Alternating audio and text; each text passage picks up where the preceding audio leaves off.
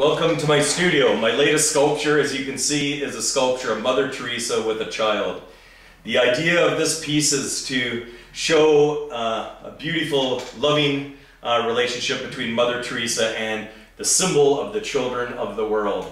And here we have a sculpture that really has no direct front to it. And that's what I love about sculptures, because sculptures are three-dimensional, and it's great to move them around and take a look at them at all different angles. But what I have here is that basic face-to-face interaction with Mother Teresa and a child.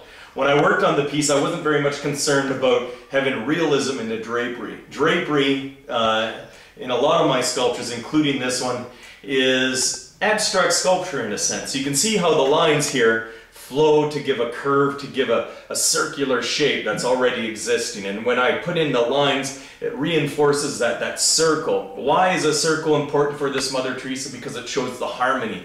It shows how Mother Teresa was unified with the children and the people of the world.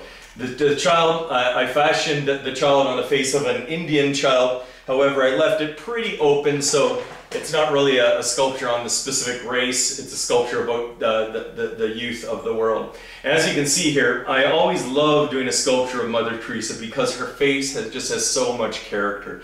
And it's easy to capture someone that has a lot of character like her.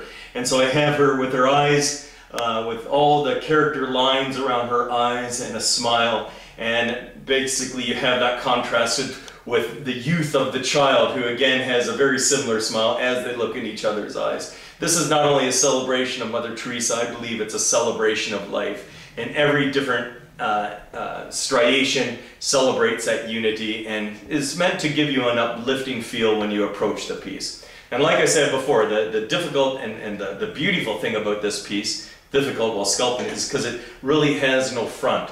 And so from any angle, it's to be appreciated. This sculpture is just the model, and from this, from the model stage, my next step is, after I get all the little details done, I'll be doing it the larger size. And I'll also be doing it a smaller size, because I think this would be a wonderful small sculpture, very organic, nice, beautiful to keep in someone's home. Thanks.